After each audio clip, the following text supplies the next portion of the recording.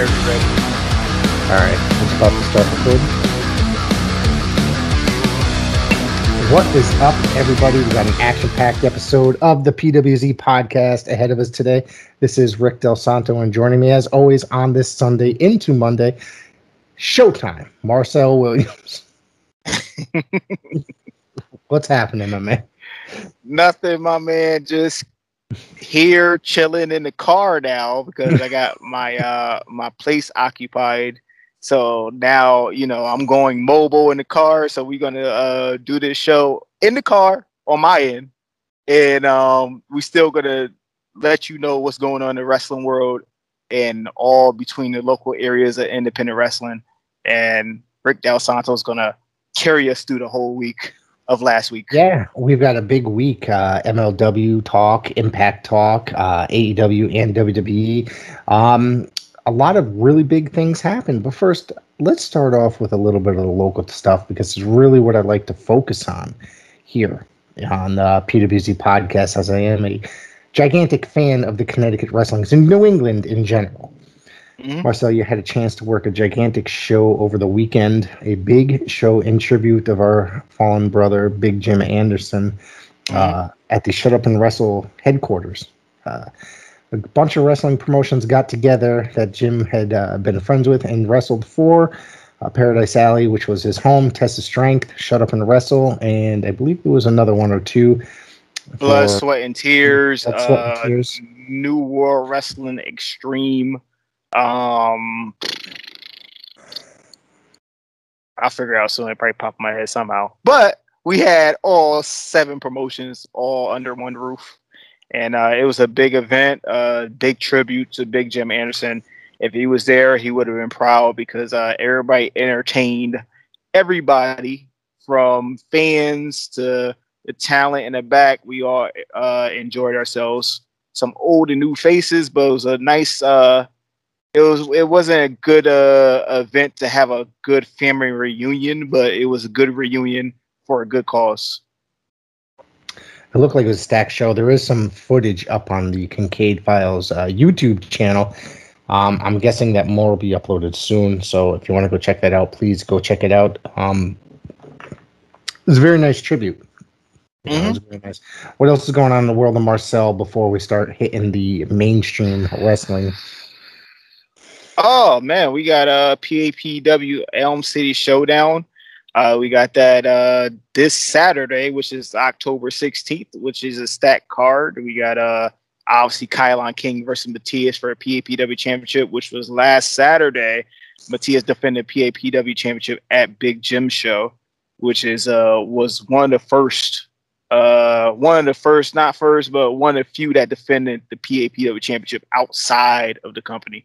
So he's facing Kylon King in his first ever PAPW championship opportunity. Then you got the Haven defended tag team titles this weekend. You got just announced also today, it was Dustin Waller Alley Fights Championship celebration. And we got a few new faces like Ryan Mooney versus Shay Cash and more. We got so much more. We got women's action. We got Karen Bam Bam versus Damaris Dawkins. She made a few cameos in ROH, plus Ryan Mooney as well. He made a few cameos in ROH as well. So we got some ROH heads coming in. Can't forget the bull rope match between Buzz Bloodsaw and Lucas Chase. That match I'm really looking forward to. Yes. First ever bull rope match, truthfully. Yes, in Paradise Alley. I'm looking forward to it. I want to see that cowbell and that Dusty Rhodes style brutality from back in the day. Legit Perfect Perkins is also appearing, correct? No, actually, he reschedules. So basically, he will be at Type 1 and None. Gotcha. Round 3, November 13th. Also, Steven Garcia against, what's that, Andy Bivens? Andy Bivens. Andy Bivens returning back to PAPW. He's been missing for a while, and he's making his return back to PAPW. And he's facing Steven Garcia. We got a few other talents that will be in action. We got the Hoods. We got the Gordon Brothers. We got Hispanic Mechanics. Oh, I like those guys. Yeah, man. We got is a stack card, and we got your buddy and mine, Cody Parent. All right. And Bull Dread will be in action. So it's a stacked card this Saturday. I want everybody to come down and watch not only some new faces that debut for PAPW, but some old faces as well. And it's a can't miss show that you don't want to miss. You know, PAPW always pull out some surprises and put on a good show. So I want y'all guys to come on out. 360 Amity Road, Woodbridge, Connecticut. Bell time. I got to do all that old promo stuff where I got to say all the location and stuff. Bell time, 7 p.m. Elm City Showdown, Paradise Alley Professional Wrestling. Do not miss it. You can reserve your tickets at ParadiseAlleyProWrestling.com. It's going to be a barn burner. I'm telling you, it's going to be a really good show. And every day, actually multiple times a day, it seems you guys have been putting some announcements out there. So it's just a few short days away, 6 days away. It's going to be a good show. I feel it. Nah, you guys absolutely. never disappoint. Paradise Alley never disappoints on their live shows. Anything else? Oh, and by the way, one more PAPW plug. Tickets is always also on sale for Type 1 and None Round 3. That's also on sale November 13th. Same place, same time, JCC, bell time, 7 p.m. All the charity go to the JRDF fund for Type 1 diabetes. This is a great venue too. So anybody that wants to get there, it's a really nice venue and a really nice area. It's just a great place to see a wrestling show. I think this is like the fourth time you're going to be there. This one coming up, third or fourth. It is actually I think it's the third time. Yes, third time, because we did a Type 1 and None Round 2 there for the first time, and then we did a Rumble in Paradise, which was the return, and then this one, Diesel Mania 5. Before we went on air, you said you were working somewhere else over the weekend, correct? Sunday? No, that's next Sunday. Actually, I'll be next Sunday. Okay. Next Sunday. Yeah, next Sunday. It's okay. It's all right. It's good. It happens. Yeah, that's going to be your second time. Yeah, second time I'll be at Sanctuary. I will be at Sanctuary this Sunday. That's awesome. I think I saw somebody saw a clip. I think did Kylan put a clip up of the last time that you guys were there, jumping, drop kicking you off the rope? They filmed very nicely. Yeah. Yeah, their production is real great. I enjoy it, and great. It's always great to put it on your resume with all the video work that they do. So I'll be back there Sunday to do it again. And then we got October 30th. We got Shut Up and Wrestle, where I go for the Shut Up and Wrestle Championship against Marcos one more time. And then we got the Taco Fest, which I may not be at, but Taco Fest for PAPW, which is October 23rd, which is in Maine at One Orchard Beach. And then we got October 30th at Bushnell Park, I think, in Hartford, Connecticut. In Hartford, yeah. From both events, 12 p.m. to 6 p.m. So it's 6 hours worth of Paradise Alley professional wrestling, and Paradise Alley teams up with tacos. It's a great combination. Mm-hmm. All right. All the tacos you can eat, and margaritas. And drink, yeah. I'm a beer guy personally, but I'm trying something new tonight, okay? And get this, I'm always experimenting with beers. This Three Floyds Zombie Dust IPA. It's really good. How'd that taste? It's awesome. Do you like IPAs at all? I heard about IPAs. I really never tried it, but I know certain people don't like IPAs. I really don't even know the difference. I gotta do my education on beers. Well, we're gonna have to go for some drinks one night, and I'll educate you. Okay. I'm gonna tell you that IPAs. If you've never drank them, they come off as bitter in the beginning.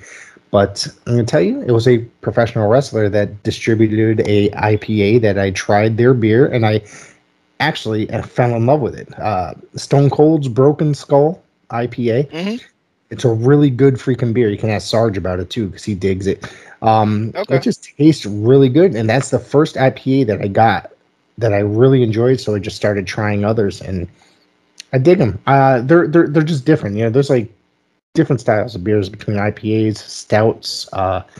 There's English ales. There's lagers, pilsners. So. Well, depends.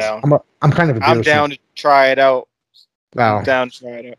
Probably try it out when we reveal the news that we're gonna do later on, when we do like secret cameos with people. Well, I'm gonna have to bring a case when one day when we record something in person. There's a lot Absolutely. of really good action that happened this week. This is a big week for professional wrestling. You realize this. Every week we say, oh my God, this is a great big week. It was a huge week. But this week, MLW had 2 title changes. Well, I mean, Yes. the matches were filmed probably a week prior, but they finally aired on Vice this past weekend. Excuse me. I'm having trouble getting it out. I think it's the beer. It's the beer. It is, but I can't do a show without drinking beer. So, so there was a 4-way match.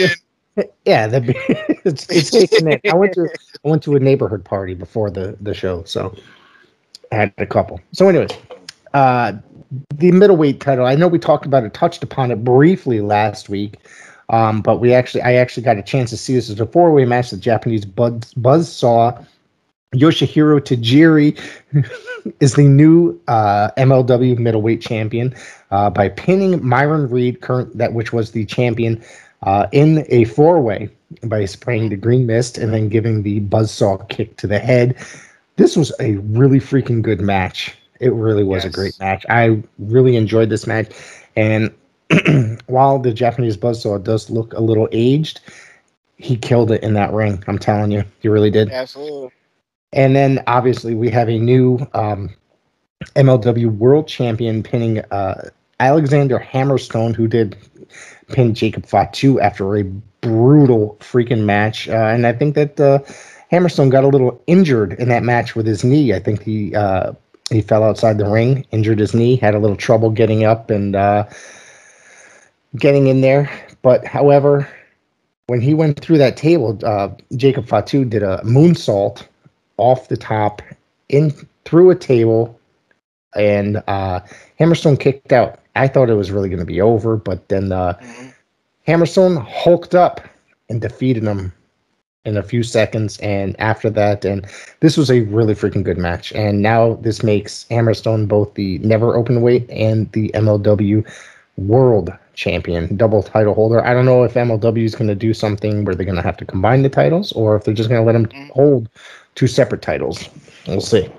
Good match, though. Did you enjoy these at all? Yeah, I watched little clips on YouTube from MLW. I don't know if that was their debut on Fight TV, like live event wise, but it was Vice. I think they're really promoting them on Vice now. So this, I believe, was their first show on Vice or second show on Vice? I know they recently came back. Yeah. I know they had great numbers for this event, Fightland. So Tajiri, he found a fountain of youth and won the championship. And then Hammerstone, he had that freak accident injury, but he overcame it and finished the match. And now he's a brand new MLW champion.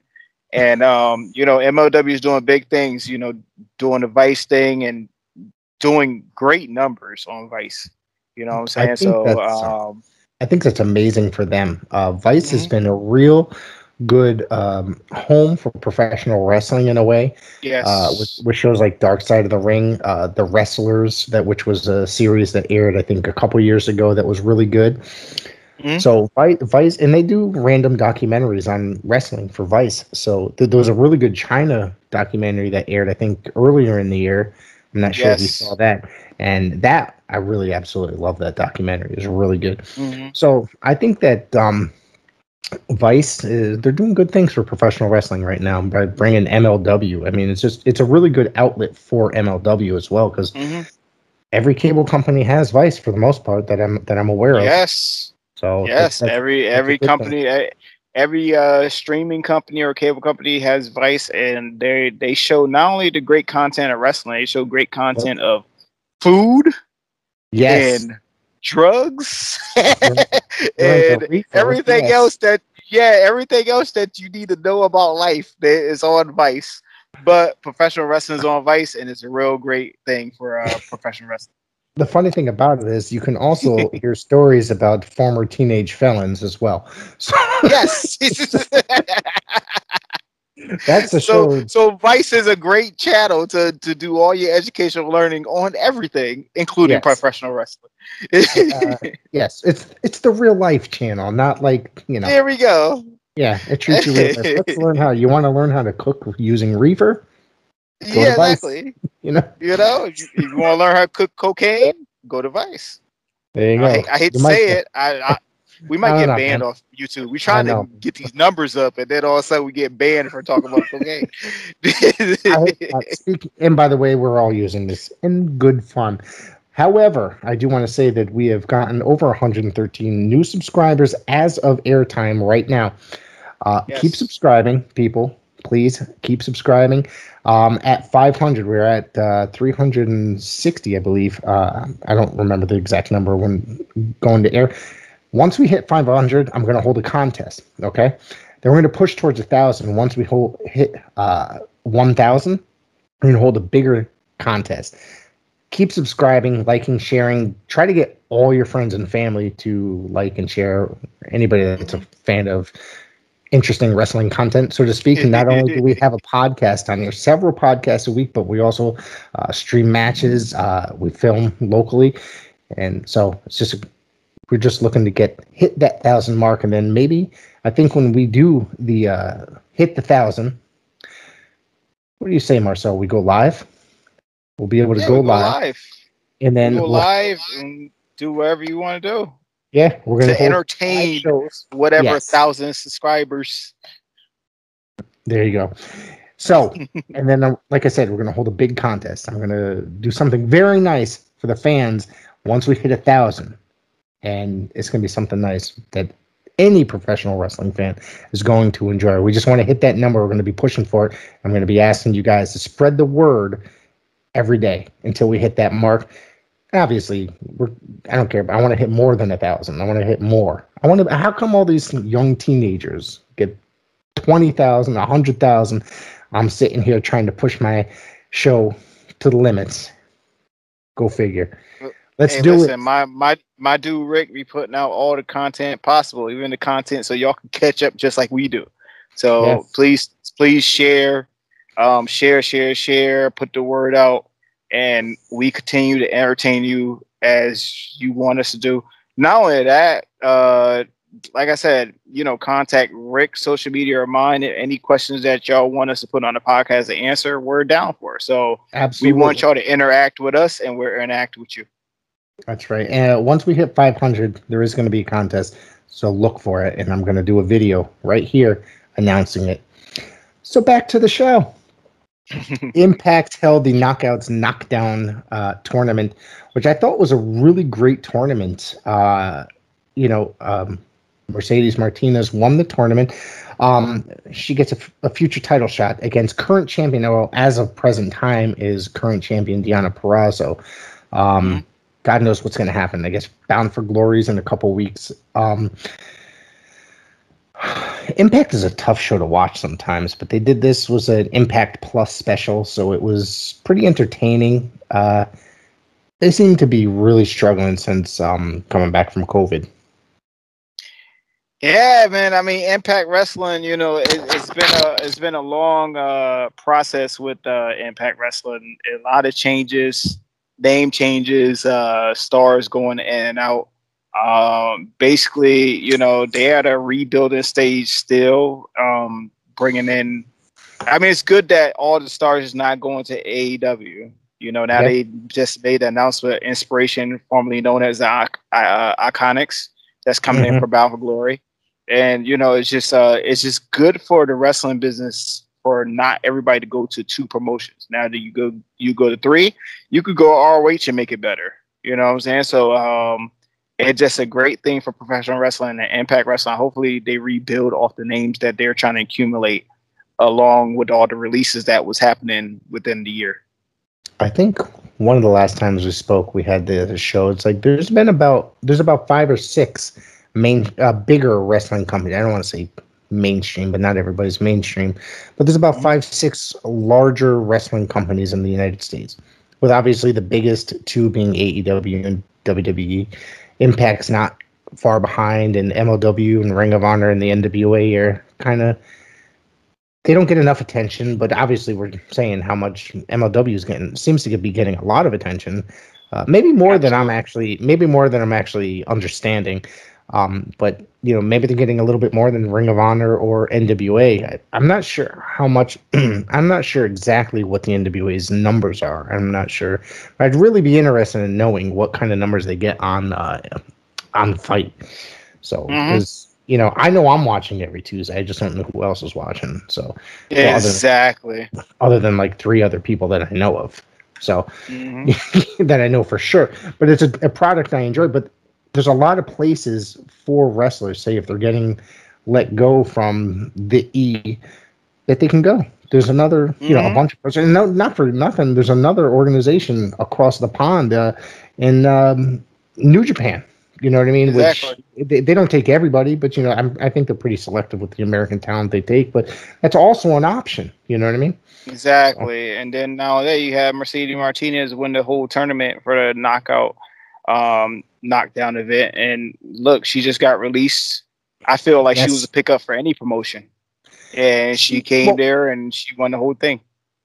She's really they really built her up through this entire tournament. Now I missed the first hour, but I tuned in. They really built her up throughout the entire tournament, referring to her as like this gigantic legend, which I'm not saying she isn't. She absolutely is. But it's the amount of respect and legendary status that she was getting on this Impact taping or show was amazing. Like I didn't really view, I just know her as a lady from Waterbury, Connecticut. I've seen her on shows around here for decades, and she made it to the E finally, and the amount of respect. I mean, I always knew that she had a name out there. You know what I mean? That she was kind of a bigger woman's wrestler, but it's just amazing that the amount of respect that they were throwing at her in Impact last night. It was really, really cool to see, actually, like she's I usually call this journeyman, but she's a journey lady, and she's been around. She's been around. WWE may have said some of it where she's been around. I know they did it for the Mae Young Classic when she did it. Besides that, we all know she's been around, and she has experience, and she's been at AEW. AEW had her for a cup of coffee, but I'm just glad that she's getting the notoriety that she deserves because she's been around. She has done the work. Absolutely. So, and I literally she popped up in AEW. I'm like, oh, I think it was like a dark taping or something to that effect. And I was like, oh, that's really cool. Maybe she's going to sign here. Then like a week later, that's when she showed up in NXT, or they announced NXT. I was like, huh. I was like, well, congratulations to her because it's well deserved. You know what I mean? Yes. Yeah. So because she's been around for a long time, she's an amazing talent. But then, however many, less than a year, I don't know how long she was actually under contract, but then she got released earlier in this year. I was kind of upset about that because, you always like to see when your local talent makes good and gets signed. You're like, man, saw them on indie shows here. It's going to be awesome to see them on my TV every week. You know what I mean? Especially if they're the amazing talent that she is. So I've been a fan of hers since I think the first time I saw her was like 2002. Working a Sheldon Goldberg show. I don't know if you remember him at all working. I know Sheldon Goldberg, yeah. Yeah, so that was the first time. NECW. Yes, exactly. They booked some shows here in Hamden, Connecticut, and I was like, wow, she's really good. And that's the first time I actually saw Antonio Thomas, who ended up signing with WWE at some point shortly after, as him and Romeo Roselli. The heartthrobs. Yes, exactly. So he apparently he had a knack for future WWE talent as well. So yes. So yeah, but this Knockdown tournament was really, really good, and I dug it big time. Also, more news: women's wrestling making a return with AJ Lee. Yes, that's right. Behind the curtain, and plus the big controversy of it all, Tessa Blanchard is going to be one of the people behind the scenes as well. Well, they both signed with WOW, Woman of Wrestling. So apparently there was a press conference over the weekend. I tried to find the press conference because a lot of time they stream this stuff, and I was unable to find it, but I found a couple of articles. A lot of people are not happy about Tessa Blanchard. She's been a controversial figure over the last couple of years since leaving Impact for some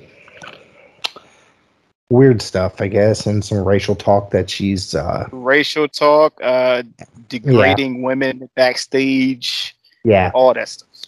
Yeah, and for someone that's been in the business as long as she has, she really doesn't have much to speak about because it's only been a short time. I mean, But she did mess up too. After all that, she did mess up where she didn't drop the Impact Championship. She basically just left them high and dry. yeah, hmm Yes. it's interesting. It's very interesting. That is true. She just went home with the title, and then Yeah. she just never came back. Did they get a new belt, or did she end up mailing it to him overall? I I don't think she remember. ended up mailing it to him, but Yeah. that's not how you do business. No, she was very selfish. I think a lot of it comes into her father's a freaking legend, so maybe she thinks some things should be handed to her. But either way, doesn't matter. Or she just thinks she's a diva. But the biggest news really is AJ Lee getting back involved in wrestling. Let's be serious, Yes, because that is the biggest story. I mean, her husband got back involved after 7 years. Guess what? It's kind of big news that she's getting back involved as well. So, But it will not be in a wrestling role. It'll be behind the scenes. So no, she's gonna hopefully be. she And get back into wrestling. she's gonna be behind the scenes, and she's gonna be a television commentator for women in wrestling as well. Mm-hmm. So that's gonna be interesting. Congratulations to her. I'm not, you know, aside from all the bullshit that happened with Tessa, I think she is a really good talent. It's Mm-hmm. that personal stuff that I'm not, really a fan of. So maybe she can clean up her act and start acting like a normal human being. Absolutely. So, at least keep it to yourself if you're going to, be like that, because nobody else wants to hear that shit. We live in a different world where nobody wants to hear shit like that anymore. Exactly. But we So already know in the world of wrestling, you always could bounce back. well, that's debatable. I think. I mean, It is debatable, but look at Joey Ryan, man. He hasn't been around for almost 2 years now. So yeah, but look at Hogan. oh, yeah. You're right. You're right. You're absolutely right. Excuse me. So I got some WWE news made. Well, AEW results and WWE results. Something that we mentioned last week is going to be brought up again this week. Okay. Mhm. For once we hit AEW talk, because I kind of find it somewhat ironic, but let's get to Raw. Okay. Yes. I'm not going to go over the draft. I'm going to go over the results real quick, and then I'm going to combine the draft talk because I have the list of everybody that's been drafted to each show. All right. Okay. So this match I thought was pretty decent considering. First match on Raw, Damian Priest defeated Jeff Hardy. It was the United States title match. This is a pretty decent match. Jeff Hardy is he's Jeff Hardy. Damian Priest. I mean, I think we've discussed this before. He's been there, he's there, and he has a certain role at this age. You know what I mean? Mm-hmm. So he's not in. Also, he's lightened up a little bit, I guess, in the way he's there to do his role, so to speak. Yes. Damian Priest is one of the biggest stars of the future, and I think that he's going to be humongous in the next year. I think this was Absolutely. a pretty decent match. Yeah, I enjoyed the match. I watched most of it to set up to the next segment that we probably talked about in a minute. But Jeff Hardy still got the fountain of youth in, but he's doing his deed while he move on to SmackDown for another run, hopefully. I'm not expecting him to have a good run, but at least a better run that he had in Raw. He's going to have the veteran run, I think, at this point. And this might be his last term through WWE, his last run in WWE, I should say. Absolutely. It seems like, because he might either flip the boat or something or just retire. The guy's pretty banged up, though. I'm surprised he's actually gone as long as he is because, I mean, some of that stuff he's done over the last couple of decades, he really could have gotten himself messed up. You know what I mean? Absolutely. So, which was the next segment? The next segment was when Austin Theory made his made his Raw debut a year ago, but he came back as a guy that looked up to Jeff Hardy, and he actually turned on him and took selfies while he took him down. So he did his little debut return.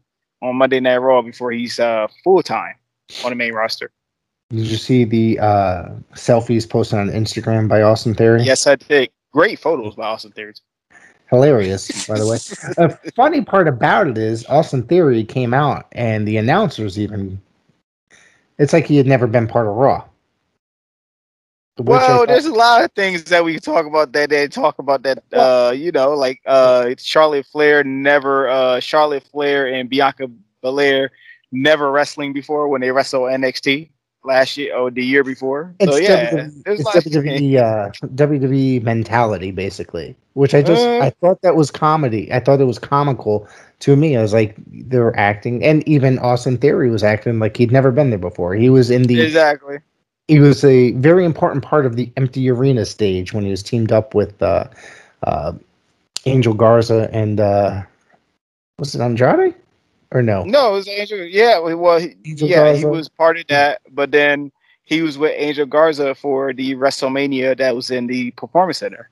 So he made a WrestleMania appearance. So it's just funny that they didn't know who he was. That's like Braun Strowman coming on TV. They don't know who he is. Yeah, Hulk Hogan could come out, but who the hell is this old guy? You know, that kind of a thing. It's like it's WWE mentality. What has he done? Really? I love the segment though where he came out and wanted to take selfies with Hardy, and once he was just like, let me get a picture with you. I'm like, he's just gonna beat the crap out of him. I mean, it was just too obvious. You know what I mean? I was like, WWE has this thing they don't like surprises. Okay, they don't like actually surprising the people. If they walked off together, that would have been pretty cool. And then have them turn on them later on in the show or something weird to that effect. You know what I mean? Don't make it so obvious. But I got something really important I want to bring up after the main event. Or remind me. So, not to mention the second match was Shayna Baszler and let's see this Dana Brooke. She won by submission. She went to break her arm on the thing, and that lady came out to save her. Dewdrop.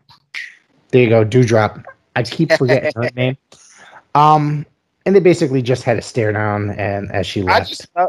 Wait! Before you even say that, I just want to say the most funniest thing that Corey Graves ever said that nobody ever caught. So when Dewdrop came down there to save Dana Brooke, she skipped down there. And Corey Graves was like, if you're going to save somebody, why are you skipping? You would be running. I did hear him say that. I should have put that in the notes. But yeah, right. I was like, why are you skipping? Corey Graves I don't normally agree with and find him annoying, but I was like, he's fucking right. That's what I said. If I want somebody to save me, and I don't want them skipping. Yeah, and they're walking around all, the whole time. It's like, get the hell out of here with that. So I'm guessing that they're going to set up with Dewdrop and Shayna Baszler. I like the way they building Shayna Baszler. They building her up like NXT built her up, so they setting her up for Smackdown, which is good. Shayna Baszler should be treated as a serious deal. She's a real deal, and I'm just glad that they take her seriously finally. Well, she got stuck in I wouldn't say a comedic gimmick, but a somewhat less threatening gimmick teaming with Nia Jax and Reginald. Yes. Even though she tried to be the more serious one of the bunch, especially on social media, you see Reginald and Nia Jax doing like TikTok videos, and then Shayna Baszler would try to be the serious one in the video. But it really was just more like she couldn't, even though she was trying. You know what I mean? Mm-hmm. So it just it was kind of taking the threatening part away from her character. But I think Shayna Baszler, she's a beast, man. She's crazy. Yes. I think that she's going to be an amazing talent for SmackDown. Now that they're actually going to give her a singles run on the main roster, I'm looking forward to that. I think it's going to be good. Yeah, I just hope she get her WrestleMania match that she's supposed to had. Well, she had a WrestleMania match last year, but I just hope she get her singles WrestleMania run match with the crowd involved. She didn't get to have that with Becky Lynch. Right. Oh, the last 2 years have been so insane between the COVID and then all the weird stuff that's been happening on. You know what I mean? We can't necessarily put live events on, and then next thing you know, there is live people. So it's just very interesting the way things have been going in the last couple of years. WWE, I don't think knows what the fuck they're doing half the time, to be honest. But they change it at flip of a They dime. playing by ear. Yeah, pretty much. This next match I thought was pretty decent match. So Humberto, who's an amazing talent, and Angel Garza defeated Mustafa and Mansoor. Not much, Yeah, really. You know, it was a good match. They just didn't have no time. Yeah. That's the other thing is like these guys are all four of these guys. It's amazing that you could put four amazing talents in the ring like this, put them in there for 3 or 4 minutes, if that sometimes. But then they'll give Braun Strowman 30 minutes or whatever. Not that he's even in there, but you get what I'm saying. It's like these guys. I bet you if they put these guys in there, give them 15 minutes, they'd probably tear the house down, and the fans would actually be cheering. But they don't like, WWE doesn't seem to like when the fans cheer at their stuff. They like it when they're sitting on their hands. Exactly. That's WWE. Yeah. They see something. They see something, and they're like, that's what I want to push. But even though the fans might get excited over a match like this if they were having like a crazy match. Big E and Drew defeated Dolph and Robert Roode. This was a whatever match. You know, yeah. I like the guys in this match. I like them all, but it's just a regular TV match. All great performers. Yeah, I think Robert Roode is, how do I say this? Like in WWE, he's underrated right now. Yes, I think he's like, I don't want to, because I think that his WWE, a lot of people, I've spoken to a lot of people are, I don't like his WWE run. I didn't like him when he was in NXT. I don't like him on the main roster. I'm like, this is really good stuff he's doing because he's actually saving the segments, to be honest with you.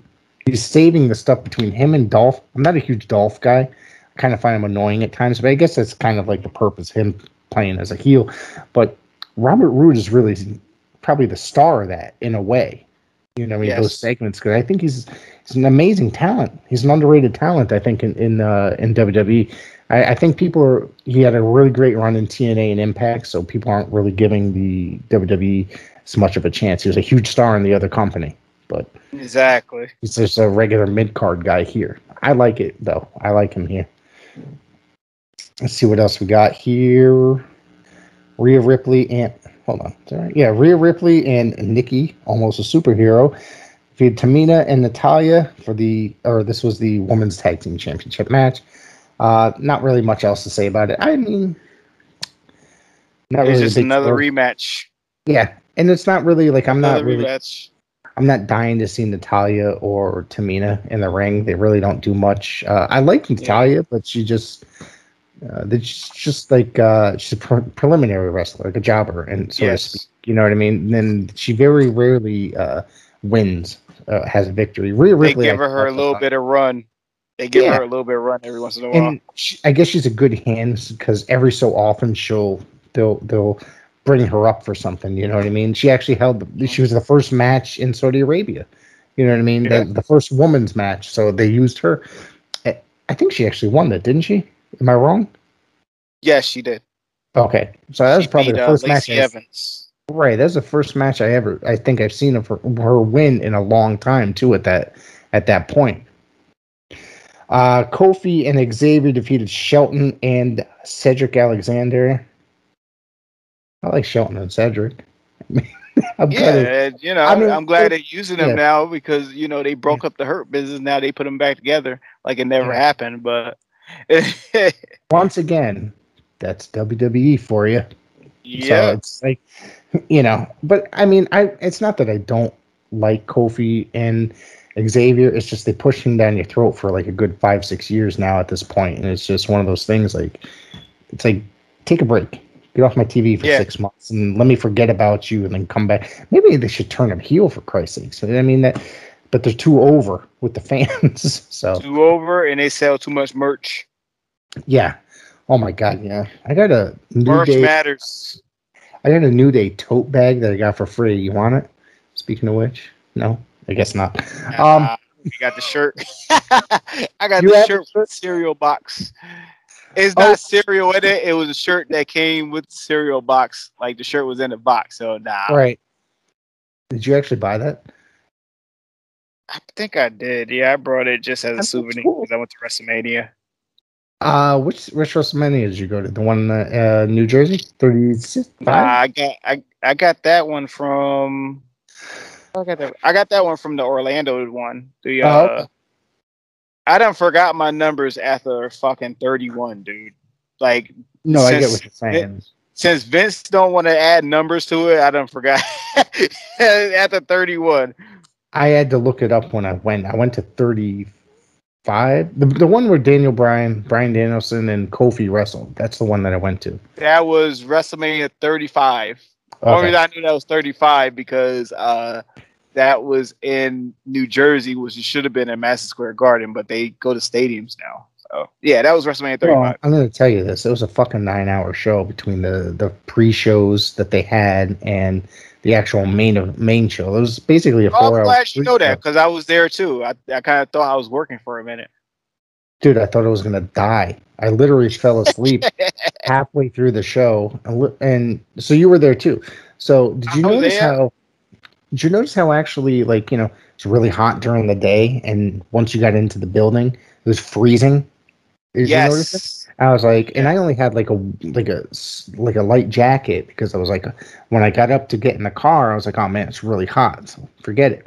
Listen, dude, I was well prepared. Yeah, I was well prepared because I learned my lesson from. I went to Atlanta one in 27. So when I went to Miami to WrestleMania 28 for Rock and Cena, I went there. It was hot in the day, and then when soon as the sun went down, it was freezing. So every time now I go to WrestleMania with this outdoor show, I bring a jacket because you gotta remember it's still kind of wintertime in the spring, so you gotta get ready for that nighttime air, and it's freezing.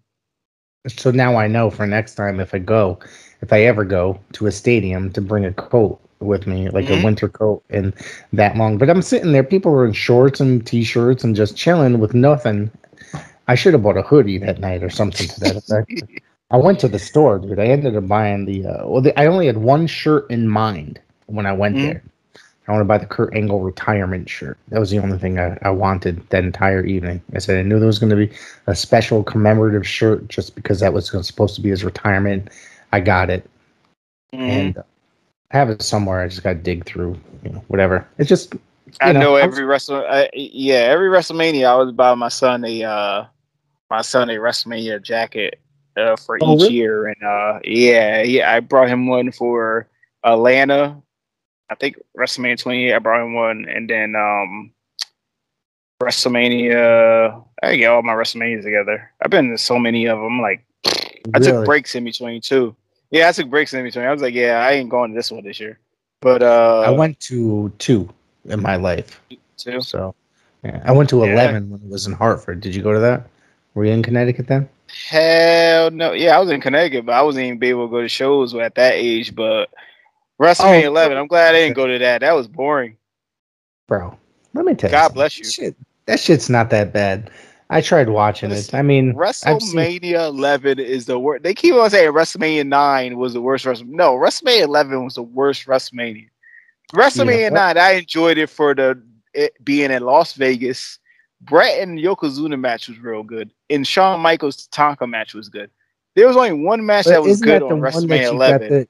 Don't you got the Samoans and the Steiners and on the Steiner, bro? That was a good match too. Yes. There's no way because those guys wrestled NWA 2 years prior, 3 or 4 years prior. You know what I mean? Yeah. So those guys, and they put on some really good matches. So yeah, they're gonna fucking put on a good match at WrestleMania. Like you had so many good matches on that card, and then people say WrestleMania 9 was the worst one. No, WrestleMania 11 was the worst WrestleMania ever. It was only one good match. It was Michaels and Diesel. That was it.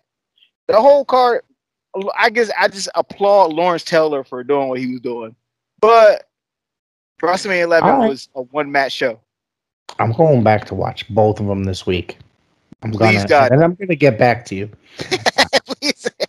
Please God, though. I mean, I've never gone back to watch WrestleMania 9. I've gone back to watch WrestleMania 11 because I was there. I've never made it through like the third or fourth match. Like by that time, I usually shut it off. like before WrestleMania 17 and 19, before those WrestleManias was like came out and they was like the best WrestleMania ever. The best WrestleMania ever before that was, to me, WrestleMania 8. WrestleMania 8 was the best WrestleMania. I'm gonna have to look back at some of these. I'm gonna have to go back because I'm such a WrestleMania fan. So if you talk to me about WrestleMania, I know everything about WrestleMania. So coming up though, so far with this podcast every year, this is going on we've reached the second year next month. Both years, the first years, the WrestleMania, we usually do retro reviews before we cover the actual main event of the actual WrestleMania. So we're gonna have to look back. Usually you put some in a hat and then we choose out which ones. So we're gonna have to do that. Are you interested in doing that next spring? Let's do it. I'm interested in doing it long as WrestleMania 2, 11. Wait, hold on. 2, 11. WrestleMania 4 was good. WrestleMania 4, I think, is a terribly underrated. A lot of people hate it because it's a tournament. Yeah, I like that one. But I'm a sucker for tournaments, though, too, involved in professional wrestling. But I think that's why a lot of people think that's a terrible show. Yeah, but WrestleMania 4 was good. I enjoy WrestleMania 4. But like WrestleMania 2, I didn't like WrestleMania 2. I didn't like WrestleMania 11. WrestleMania 13 was all right, but that was a one-match show too. That was just Austin and Bret Hart. So, but it seems like once they started hitting like the later numbers, like like you said, the later teens, that's when they started building them. They added an extra hour, went from 3 to 4 hours, and they started building them like they were the biggest show on earth. That's pretty fucking awesome, dude. I mean, yeah. We got way off topic, by the way. Yes, we did. I know the fans probably hate us doing that. It's all right, PG. I don't really give a crap. I like professional wrestling, but it's something that's regular here, getting off topic, and I like it. I don't care because it brings up memories, great memories that I have about professional wrestling. But we got one more match to talk about from Monday Night Raw. I have a very important part to bring up that I heard on another podcast last week.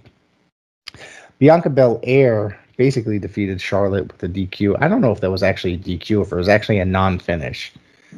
They did non-finish last week for SmackDown with not this one, but the week before with the same, Belair versus Sasha. It was no contest. So I was listening to Wade Keller's podcast, Pro Wrestling Torch. They did a review. They were reviewing AEW or something to that effect. And basically, I just remember the point. Now, I posted a clip on my TikTok, too. It was them, and I think Greg Sparks were discussing the amount of non-finishes in WWE in a year and the amount in all time in AEW. It's the amount all time in the last 2 years of AEW. Now, mind you, I believe this was counting starting 2019 is when they started their television show, because they were building up for this 2-year anniversary this past Wednesday. The amount was 2 years. And in the last year, WWE was in the triple digits. It's insane. I'm going to tell you the exact same thing that Wade Keller said. It's insane. It's nuts. That's ridiculous. The amount of non-finishes. But what do they do? Like, I remember when I was a kid, WWE used to do that stuff on TV. They would always have, like, mind you, it's a Superstars or Challenge. Used to always have like job matches, and there was always the ones that won. But then you'd get the treat at the end every so often, where it'd be 2 of the superstars wrestling, and it always end in a disqualification or a count out. Anytime the 2 superstars, very rarely would there ever be a pin. So it always end up in a non-finish. What is WWE's obsession with non-finishes? Back then I could see they're building up towards house shows. Today, there's no house shows. There's Monday Night Raw, there's Friday Night SmackDown. There's a pay-per-view once a month. Well, not even can we call them pay-per-views anymore? I mean, they just stream. Nah, they just stream on Peacock now. Streaming events. To answer your question, it just got stuff to do certain time with egos. Like some people just don't want to make the ending simple and just beat that person. It's okay to lose. It's okay. It's not gonna hurt anybody. So, I mean, if they would have Bianca losing, it would have been fine. It wouldn't have hurt her. She's facing Charlotte, who's a champion. You know what I'm saying? So, and not only that, the championship wasn't even on the line. And they don't have no problem. They don't have no problem any other time, sitting here beating champions in non-title matches. So I didn't know what the difference here was, especially after you did the same thing the Friday before with Sasha and Bianca. Right. So it's starting to be a situation where I call it a nitro effect, because while I started reliving all the nitros, the main event was always a non-finish. You always had the NWO going in there, and it was never a finish because of certain egos. It's okay to lose. It's rare that you should do a no contest or a no disqualification. It's real rare that you should do that if you're setting up for something. But besides that, like, it's just, listen, that is insane. Triple digits of no finishers. Yeah, that's insane. It's pure chaos. It's purely chaotic. It's ridiculous. Like, do the fans enjoy this? Like, I mean, I get it. Like, the wrestling fans, there's WWE fans. There's a complete difference. But, like, do they think that's normal? Like, really? In professional wrestling? I don't think they recognize it like back in the day, because, I mean, people thought that on Nitro they were throwing trash in the ring because it was heat. No, they was throwing trash in the ring because it was a no contest every Nitro. Nobody wants to see this crap. Yeah, exactly. So it's just, you just gotta understand that the fans, fan like a kid or something like that, they don't get it. But people like me or you or certain workers, or maybe even the people that have been watching WWE or pro wrestling for years, they get it, and then they'll get tired of it, and then that'll push people away from your product. Absolutely. And do you think that now a lot of people are giving up on WWE these days? You think this has something to do with it, other than like just crappy booking on top of it? I mean, besides the insane booking, and the no contests, and continuously rematches when you got a solid roster already, but the continuous rematches every Monday and Friday, that takes a toll on your product. And all I can say is just you gotta refresh your product, and you can't just be doing it because you have Monday Night Football season, or because AEW beat you in the 18 to 49 demographic. You got to make sure that you refresh this product, because now you got competition. You may not want to accept the fact that you have competition. You should have competition now. So you got to refresh your whole content that you put out. And, to draft, I feel like was a waste of time, because you don't release about everybody, and you only got a small amount of people that's on the roster. Wasn't there something like, if you combine the last two releases, probably something like 60-something people, if not more, released? 60 or more, yeah, 60 or more. That's a brand by itself. And this is all amazing talent that could have been brought up and used tremendously. Now, mind you, could have been used for the matches, so you don't make a rematch. So instead of me seeing Matt Riddle versus AJ Styles, there's nothing wrong with seeing that, because they put on a great match. That's fine. Right. But at the end of the day, you think I want to see that 5 times, every week? It starts to get old. You know what I'm saying? So you could have used one of those guys that face AJ Styles or face an Omos. Yeah. I mean, we could have seen anybody. The thing with that is, like, does Raw itself have 60 people on the roster? Probably not. No, not anywhere near. Does SmackDown? No, but they keep using the same, probably maybe 24 people, if that, at the most. Yes. Do they even use 12 people? That's the other question. Over and over, it's these same faces every single week, and it's kind of irritating, because they have a lot of guys signed, and I mean, they've been wiping it clear lately. I don't even know who signed that they're not using anymore. Last time, EC3 was there, people were complaining that EC3 is not on TV, but he was there for like a year or 2 years, and he was never used one bit. Never, ever. I think once in a while he'd be on the main event, but who the hell is watching that? It's on Hulu. How many people are jumping over? Oh, I gotta watch the main event and tune on the Hulu. You know what I mean? Exactly. I don't ever, like, unless there's something I know. I mean, where the hell is Ricochet these days? Like, they're barely using him. He's probably Well, there. Ricochet, they used him for last week against Reggie, which I heard a lot of people was really interested in seeing that match, and they only gave him 2 minutes. That's what I'm talking about. That continuously happens. If this was, I don't want to be one of those guys. It's just, I'm saying if that was AEW, we'd probably give them a good 10 to 15 minutes on TV. 10 to 15 minutes, 8 to 10 or something. Like, you don't sit here and just get them 2 minutes of two people that got the same type of style, and then you give them 2 minutes.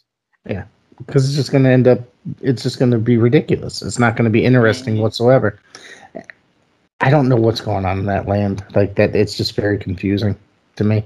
Hey, all I gotta say is they're making money. They're making money and don't care.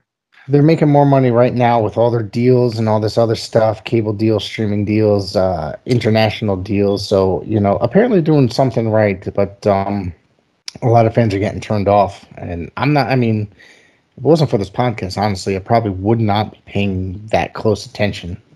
But I respect it. I've been watching WWE since 1984. It's not like I'm really going to stop that much. A lot of times I end up fast forwarding to the stations. I mean, it's not the same WWE that I started watching in 1984. It's far different, Exactly. So on to Smackdown. The King of the Ring and the Queen's Crown. Yes. Tournaments started basically simultaneously. Are they doing this just on SmackDown, or is it going to be a Raw and SmackDown? That part is on Raw and SmackDown. And the final is going to take place at Crown Jewel on October 21st. That should be interesting, now shouldn't it? Mm-hmm. Well, we already got the shocker that people is not happy about, where Zelina Vega defeated Toni Storm. Yeah, I see that here. Toni Storm. She would have been the one to take it. You know what I mean? I mean, she's a talent. You would think. Because she killed it in NXT UK, and then she just, they used her in NXT prior to the 2.0 era, and they did a lot of really great work to her. And I mean, roster, it's but that's every great talent that's come from NXT. Absolutely. It's unfortunate. It is, because it's happened to a lot of people, unfortunately. So Sami Zayn defeated Rey Mysterio. This is something that I'm kind of excited for. I'm telling you, because Dominic. Are you going to do your rant about the finish? No, I actually like the finish. Okay, I've been hearing some stuff about the finish, and I seen the finish, and I was like, I liked it. The finish, it could work. No, I liked it. But I will rant about one thing, and it's not going to be anything major or crazy. Basically, they had the pre-match promo with the both Mysterios, and then he had Big Daddy Mysterio, Rey, asked Dominic to stay behind. Of course, they do the intro. The camera focuses on the arena with Rey Mysterio entering. Then they go backstage, and Sami Zayn is what's he doing? He's kind of trying to turn Dominic in a way, which I thought this was great, because I thought that I was like, oh man, I love Sami Zayn as a heel. I think he's great. Yes, he is funny, but he's just really good at what he does. You know what I mean? Whether he's being on the comedic side or whether he's being on the serious side of being a heel. You know what I mean? It's like he's like the best of both worlds, and he combines them two perfectly together as a heel. So it was, he took the turnbuckle off, and Dominic wasn't going to let that happen, so he tried to put the turnbuckle on, and then Rey got distracted, and then Sami Zayn won the match. And then the two kind of argued at the end. I literally thought that's when Dominic was going to turn heel. I was hoping for it, at least. So I really want to see that happen. Obviously, they're building towards it. Whether they actually pull the trigger and deliver, it's WWE. They could tease that for 3 months and then just have it turn into a different direction. But it looks like that's the direction that they're going to go in, and I'm all for it, because it's something that's, like, to me, that's interesting television to see the kid turn on the father. The father's trying to guide him in the proper direction. And is much needed too as a refreshing for Rey Mysterio and Dominic. Yeah, because honestly, and I think I've said on TV, it's like I'm kind of tired of seeing Mysterio. I mean, I'm not saying he's one of the greatest luchadors of all time. He's a fantastic wrestler. He's a legend. It's like one of those things like he needs some freshening up. I've seen him for, let's see, first time I ever saw him was like in WCW before he was in WCW or his AAA Lucha, When Worlds Collide pay-per-view, which was and then ECW. So it's been like, close to, I don't want to say 30 years, but over 20 years that I've been seeing him on TV. It's just he needs some freshening up. He's a little bit stale. You know what I mean? Absolutely. So I think that this storyline would really rejuvenate him and his career a little bit and get some attention on Dominic. Yeah, absolutely. Show a different character side of Dominic. Yeah. And I think it's expected. He's just definitely going to turn heel. I thought when Dominic was going to come in, I thought he was going to wear a mask. But, I mean, not that everybody didn't know him without a mask because he's been on TV since he was a kid, in the story. Absolutely. But on top of that, we had, we already talked about the Queen's match, but Carmella defeated Liv Morgan in the Queen's Crown. Nothing really interesting there. I mean, anything to say about that one? It's just another match. Nah, just another match. This match I absolutely loved. Finn Balor defeated Cesaro. That was a great match. These two can fucking go. Cesaro, I mean, you can tell. I mean, I always talk very greatly about Cesaro. I think he's he's probably the greatest wrestler in the last 10 years that's never held a WWE title. Not only that, like this was the first time ever meeting between the two as well. That I'm actually surprised about.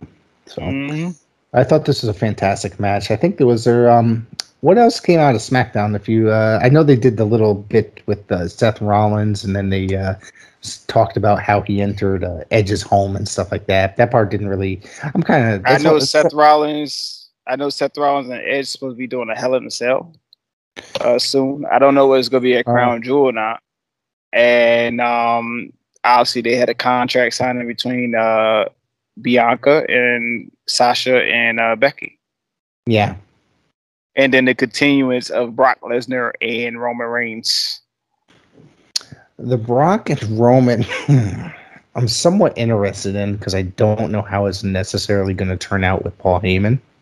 I think that's where everybody is. Like, is he going to stay with Roman or is he going to go with Brock? What are they really going to do with Paul? Because anything could really happen. You know what I mean? It's not necessary because they're teasing both. It's not they're not really putting it out there, but it's like they're also putting it to where Roman is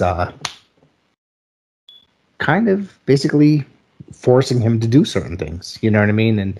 And be basically the slave in a way.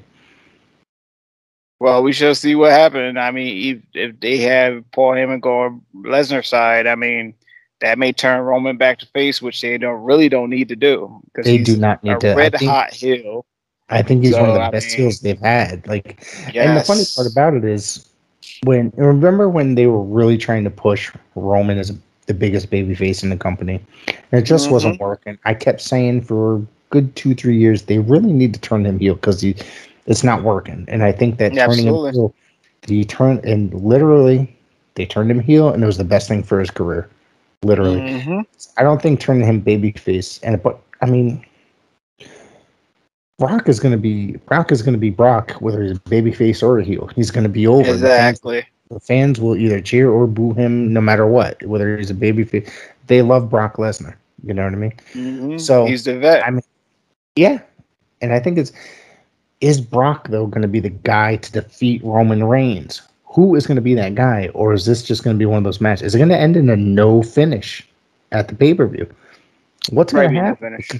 Because I can't picture. I honestly cannot picture Roman defeating Brock, and I just don't think that they're ready to have anybody beat Roman right now. I think we talked about that last week. Like, who's going to beat Absolutely. Roman? I don't think they're ready to have anybody defeat him. But I don't think that Roman could beat Brock. Unless there's some sort of interference on the Usos. But, you know. Yeah. We shall see.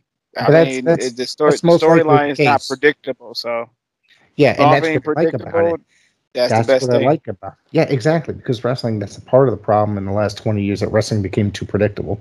So something that's not predictable, that's what really works out. You know what I mean? Absolutely. Then we had AEW Dynamite this past Wednesday. Actually, wait, was there anything else from SmackDown that we needed to discuss? No, you just displaying everything. The tournament, the continuance of the tournament, and the Brock Lesnar Roman Reigns saga in a big triple threat match that's going to happen in Dubai. I just want to make sure that we don't miss anything. All right, so AEW Dynamite this week. We started off with the Elite, Kenny Omega, Adam Cole, and the Young Bucks with their good buddy, Michael Nakazawa. They took on Bryan Danielson, Christian Cage, Jurassic Express. I absolutely love this match. I thought this was a great match. I think anytime you get these, I mean, this would have been, I mean, you got, I'm not the world's biggest Bucks fans. They kind of come off as annoying to me sometimes. But they're heels, so it's supposed to be that way. But either way, this is just a really good match, dude. It really was a great match. I thought it was fantastic. They showcased the Luchasaurus. They showcased him real well. And even Jungle Boy, he had his little shine. And Daniel Bryan's always take that back. Cut that out. Whatever. I'll probably get sued again. Bryan Danielson continues to show that his love for wrestling and the different things that he was doing when he wasn't in WWE, which we seen before he signed with WWE. Right. So, and then Kenny Omega. I like Kenny Omega. I mean, I like him a lot. Rolling around in his bed, but I love Kenny Omega. Kenny Omega's great. I think Kenny's great. Adam Cole as well. So I can't wait for that match to happen. Adam Cole versus Kenny Omega. I want to tell you something right now. The one thing is, I like Adam Cole a lot. I think he's a great wrestler. The one thing that irks me is when he's got him, whatever opponent this match, I forgot who it was, got him in the camel clutch or whatever, and the Bucks run back and forth on the ropes like they're about to kick him or whatever, but then they kiss Adam Cole. Literally, I clipped that and put it to my TikTok. I got a lot of hate for that, by the way, because I said I got a lot of hate. I said I was like, and I even said I love AEW, but this segment right here is cringeworthy. I got so much hate saying. But the first thing is you obviously never watched him in Ring of Honor. Yes, I watched him. It doesn't make the segment any less stupid. Yeah. Or cringeworthy. Yeah. You know what I mean? You'll get those fans. And so it just turned into, I got so much hate on that. But there was actually a lot of people that did agree with me, but I caught a lot of hate. So I mean, I get it. I get how you feel. I mean, it doesn't bother me. I feel like it's a big ass heel maneuver. It's not even a maneuver, but it's a big ass heel thing where it pisses that fan off, which it pisses you off, which is really great. I think that's really what it's supposed to do. That's exactly what it's supposed to do. It's supposed to piss everybody off. But the thing with that is, when I like to watch wrestling, I like to watch wrestling. And I'm obviously I was pretty much markish when we talked about Roman one day and his title reign, and and I was like, I had to basically calm down and be like, maybe I'm thinking too deep into this. Yeah, pressure went up. Yeah, right. But it's I like to watch wrestling. I do like to watch it and consider it a sport. So it's when stupidity comes in, sometimes I kind of get irritated away. But I also, that's when I have to check myself. I thank you. But one of the things is, I have to check myself and say it's also a show, a theatrics as a way. And then basically they're trying to get a reaction out of the fan. I'm just a fan. So they're getting a reaction of some sort. You know what I mean? I don't necessarily agree with it. I've always treated it and always liked my wrestling on the more serious side and the less comedic and goofy side. I've always liked it serious. So, and that's probably why at this modern time period, I actually geared towards New Japan a lot. You know what I mean? It's like the Japanese style because they treat it like it's a legitimate sport at time for the most part. So, anyways, I got a lot of hate for that. And I thought it was kind of funny in a way. And it's like, after about the first 3 or 4 or 20 messages, I just stopped responding to people. So, so you know, I try not to get my blood pressure. And I just have to remember, hey, it's just a show. And that's it. That's it. That's it. Now, we talked about these two last week. Sammy Guevara defeated Bobby Fish. This match was pretty freaking amazing, I tell you. Yes. I thought this was great. Yes. After this match, Bobby Fish, they announced, has actually signed with AEW. So anything we said last week doesn't count. He signed with AEW. Yeah. Scrap that. He signed with AEW. But I think it's going to be a great addition to the AEW roster. I think he proved that, hey, listen, he still got it, man. I mean, not that I ever really doubted Bobby Fish, but I think that him signing with AEW, it's a good addition to the roster. Absolutely. And then, you know, yeah, I congratulate him because at his age right now, he still could go with the young guys. He's not that old, dude. He's 1 year younger than me. I know I'm great for my age, but seriously. I see. Yeah, you should rethink what you just said. Yeah, wait. I've been great since I've been 16, by the way. On top of that, Darby Allin and Sting, Darby Allin with Sting, excuse me, defeated Nick Camarado. This match was really nothing to talk about. Nick Camarado just to not get really. Sting on TV. Yeah, just to get Sting, Darby Allin on TV. Darby Allin won. This match, Hikaru Shida and Serena Deeb. They said if Shida wins, it's going to be her 50th win on win. So they're about to present her with a trophy for it.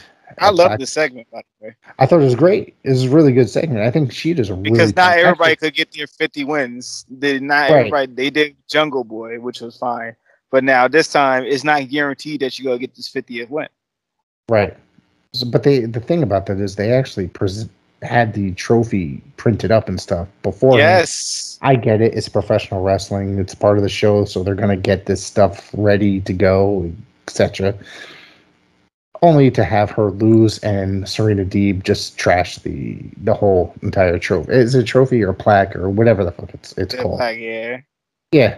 I thought this was a really good segment. I thought it was great. I like Serena Deeb. I think she's pretty talented. Yeah, so you know Serena Deeb. We remember her from WWE when she was with with CM Punk and his faction, and was that the Straight Edge Society? Was that what they were called? Straight Edge Society? Yep. Right. So with Gallows and Joey Matthews, and you know, I remember her from then, and all the way from then to now, she's great. Like I enjoy her work. She showed her veteran status with these ladies, and I'm glad she won the match and she did what she did at the end of the match. So. That was a great. It was actually not everybody could get their 50 wins, which is great. Yeah, and I thought it was really good. Like it was one of those other segments that basically is unpredictable as to how it was going to come out. Mm-hmm. You know, because you kind of I thought it was like, Shida, she's going to win, but it didn't end up that way. It's cool. Yeah, they said, "Fuck that." We're gonna throw you a curveball. Yeah, right. So the casino ladder match, something or other. Basically the winner gets a title shot at Kenny Omega. Jon Moxley, Pac, Andrade, Orange Cassidy, Lance Archer, Matt Hardy. I think Matt Hardy was just kind of thrown in there. Am I wrong? Yeah. It just didn't seem. He seemed like the oddball. He was the oddball. So this was a really good match, and then the Joker ends up being Hangman Page. Hangman Adam Page, which made sense. It did absolutely make sense. I was just like, it's got to be Hangman. But a lot of people are like, I wonder if it's going to be Bray Wyatt. I'm like, what? I was like, no. I was like, I think a lot of people were just really confused as to who it actually could be. But a lot of people, I think, were gearing towards Hangman. So. Absolutely. It was the story was there. He had the tag match where he lost and he can't get a title shot. So the only title shot that he can get was that. Right. And I look forward to this match happening because I think Hangman's actually. Do you remember when AEW held their first pay-per-view? Not their first pay-per-view, but The second. when he fought Jericho for the title. All Out, the first All Out. Yeah, but he won a battle royal prior to that, I think, on the previous show, right? To get to that match. Yes, he did. Double or Nothing. Okay, thank you. You have a better memory than I do. I thought I had a good memory. I just have problem remembering which events and how events sometimes happen. Sometimes I got to look it up. But either way, I said I thought right then and there that they're going to just make this guy a star. You know what I mean? Mm-hmm. And I thought it was there. I said, and once I started watching more pages, I said, this guy's great. You know what I mean?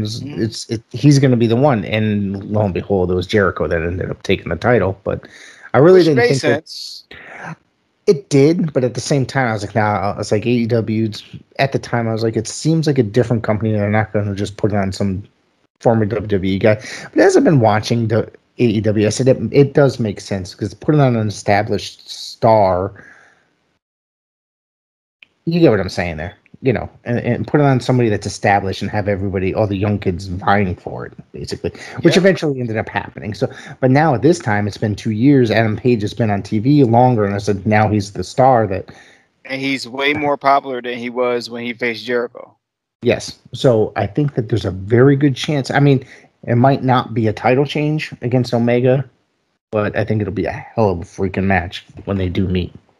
No, absolutely. And I think he's next in line to grab that strap along with Jericho, Moxley, and Kenny Omega. I think he's next in line. You think he might have a chance of actually being the champion? Like absolutely. That? Wow. I'll call it right now. Wow. Because I'm sitting here like, who's going to be the guy to take the title from Omega? It's kind of unpredictable to me. But, I mean, I guess if I'd have to choose somebody, it'd be Hangman. Because, I mean, I don't really see anybody else in that picture that is able to take that title right now. Absolutely. Absolutely. He's next in line. And, you know, hopefully MJF get his shot. Darby Allin as well. You know, all these guys are future stars of the company, and Adam Page is probably going to be the start of it. I really thought that at some point that MJF is going to get that belt. That's my opinion. He'd be the great person to take it off Adam Page, truthfully, if Adam Page gets it. If they want to go that route. He's the greatest heel in the freaking business right now. I've been saying that for the last couple years now, and some people don't see it. I think he's kind of crazy sometimes, but there's, you know, but I think he gets it. He plays like that in person when he's around fans. You know what I mean? Mm-hmm. Not necessarily. He's not out of characters. So I think that I like it. It's old school. On to AWA. Oh, AWA. Jesus, what's wrong with me? AEW. It's making a return. Rampage. I got my AWA belt behind me. My AEW Rampage. Can we talk about this instant classic of CM Punk versus Daniel Garcia? That was a great freaking match, right? Yes. That was a good, it was a really great freaking match. Now, my thing is, can Punk, since he's returned, not decide between the long tights and the trunks? He came in with the long tights, then he wore the trunks. I don't know where he packed the wrong thing in the gear bag. I don't know. Listen, sometimes as a performer, you forget what you're going to pack. You don't know what color you're going to pack or whatever. Maybe that's happening. To me, I like him in the long tights. It enhances his style. It showed that he actually want to change his style from what he was in the WWE. So I like the long pants.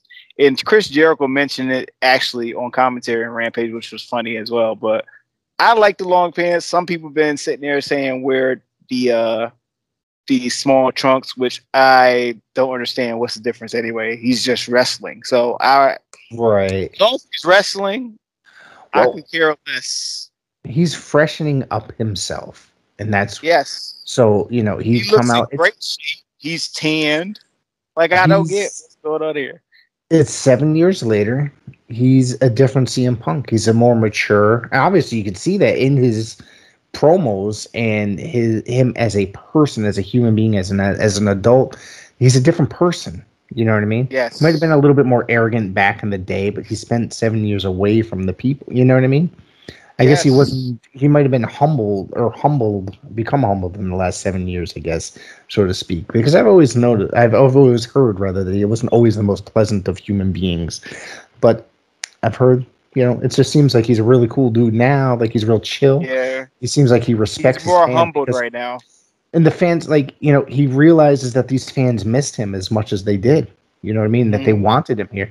And I think that the whole thing is like he's freshened up the CM Punk persona. You know what I mean? And a long time, definitely a big part of that, I think. And when he first showed up in the long tights, I'm like, what the hell is going on? I was like, this is weird. But it took me a little bit to grow accustomed to him. I like the way they're designed with his kind of like his personalized insignia type look to him, you know what I mean, with the stars and the straight edge stuff. So yeah, either way, I don't mind the long tights. Time heal all wounds.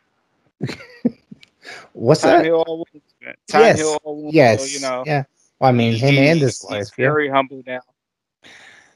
And I think that this was just a fantastic match. This Daniel Garcia kid, he's good. Man. Yes. At the age of 23. Yeah, that young age. Yes. Outside of that, we had, what did we have? An AEW Tag Team Championship match. The Lucha Brothers versus the Acclaimed. I love the Lucha Brothers. I'm not necessarily a fan of the Acclaimed. Well, it's not that I'm not a fan. It's just, they're all right. I thought this was a pretty decent match, man. This was, anytime you get the Lucha Brothers driving or flying all over the place, especially Phoenix, that guy's insane. I swear to God, that guy's not going to make it to 40 doing the stuff he's doing. Yeah. So the whole wrestling generation at this day and rate, but hopefully that don't happen. But yeah. I'll bring up a point after about the Impact show I watched last night. Speaking about that dangerous wrestling generation. Jade Cargill defeated Sky Blue. This is a match that really just was filler for the television show. It seemed it was over very quickly. Didn't really matter. Sky Blue, it seems like they were trying to build her up quite a bit in AEW just to have this match being very short. I don't know if, so I don't know. That's their format. That's what they usually do to make the match serious in between Rampage. Okay. They just building Jade Cargill anyway. So they building Jade Cargill for I don't know whether it's for what we didn't announce yet is the TBS Women's Championship. I was gonna say I forgot about that. They announced in between the first two matches the damn TBS title. A lot of people are throwing some hate on it. I think it's kind of ridiculous in myself, but at the same time, not every company, but the WCW had a television title for decades, or whatever the NWA or whatever. I always liked the television title. It could have been designed a little bit different, but what do you think of this? This is going to be a secondary woman's title. What's your opinion on this? It makes sense to do that instead of doing a women's tag team championship. You can always have a mid-card championship to make the women's division stand out and give other women opportunity for a mid-card championship instead of wrestling for one championship. Right. Yeah, I mean they're just a company that's signing every great talent, so not everybody's going to get that shot. You know what I mean? So having a secondary title would, I guess, essentially make sense for the company. Now it's a matter. I feel that's more better than having a tag team championship under the ladies because it's unless you got a fully stacked women's roster that you can make as tag team wrestlers, which is most of the women wrestlers really just want to be single stars. So basically, you might as well just have the mid-card title where it's building up the next woman to the bigger title. Even though that title, the TBS Championship, is bigger than the AEW Women's Championship. Right. Yeah. I think that it's going to be a while before they decide to add a women's tag team title with AEW. I mean, I prefer them not to, but yeah, I think it'd be a while. With the rate they're going though, with signing so many people. I think it's just one of those things that's going to eventually happen. And I mean, probably later in the year, next year. I mean, but I just think it's one of those things that's inevitable. Just like I think that eventually there's going to be some sort of another men's title at some point being added too. I mean, it's Absolutely. anything, something that's more exclusive. I mean, I'm surprised they haven't done the AEW Dark title or something. That's, it's like those shoes, something to that effect. But either way, don't give no ideals, please. I know. Or the YouTube Championship. There you go. Let's go back between Elevation and Dark. We had, let's see, the FTW title. Ricky Starks defeated Brian Cage. This was another really, really, really good match, I thought. Yeah. I think Ricky Starks, I think, is phenomenal. Same with Brian Cage. Funny thing about it is Brian Cage has been coming out lately saying that he hasn't been used enough on the AEW TV, and then, bam, here he is on main eventing Rampage, and it's what, third or fourth week, fifth week, exactly. And then now, he need to understand too, like, not everybody's going to get that chance, I mean, well, the thing is, like, he was featured pretty regularly until they started signing a lot more people. You know what I mean? When he first came in. And then he just seemed to, once he broke away from Taz's guys, he just seemed to get lost in the shuffle, so to speak. Yeah. He would be featured on, like, Dark, but I'm like, so I'm glad to see him on the regular cable shows. But I think he's a phenomenal talent. That's another guy I wouldn't mind seeing the AEW title on eventually, but it's got to be done right. You know what I mean? He's got to be built up properly, because I think it's there. You know what I mean? Like, he looks like like he could be a big star. You know what I mean? A mainstream star, so to speak. But I don't know if that would transition well in AEW. As like, he was the Impact champion, but he only had as compared to Impact, yeah. You know what I mean? So like Impact, who they put the title on? They put it on. I hate to say anybody, but they really do put it on just about anybody, especially if you're a former WWE talent or something. Exactly. They put man or woman. Talk about that another time. Our thoughts on intergender wrestling. So I'm not a fan. I don't think I've ever asked your opinion on that. Yeah, you did behind the scenes, but okay. We could talk about that another time. Yeah, like I said, I just don't want to see that happening on mainstream TV. Anyways, do you have anything else you want to discuss? That's pretty much our weekend wrestling program. Nah, man, just from we covered everything from current news to but we also need to pay our respect to Reggie Parks. Correct. One of the belt designers that designed the Eagle WWE Championship, all the IC championships, the retro WWF Tag Team Championships that the Bulldogs wore, the Hart Foundation, all the way up to the Dudleys and the Hardys. Even designed WCW championships like the US Championship. Yeah. Rest in peace to my guy, Reggie Parks. True legend. True legend, exactly. Former wrestler and belt designer. He's designed every iconic belt in the industry for the last 40 years. So recently passed. Even the UFC championships. He designed some UFC championships as well. I was unaware of that until just this past week that when I found out that he had designed some UFC belts. Legend in professional wrestling for designing some of the most legendary belts, and his name was everywhere. You know what I mean? A lot of people knew that. 87 years old. Yes. So, God bless him. Rest in peace. All right, so we're going to wrap it up.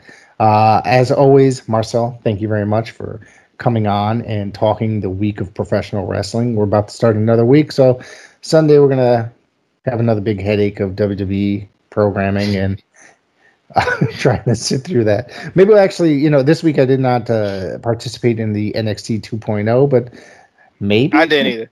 Yeah, maybe we'll get to them. Yeah, no. So it's just more difficult to sit through. I mean, I think it's right now. It's even harder to sit through some Herb Abrams UWF. I mean, it's probably that's probably easier to watch at this point.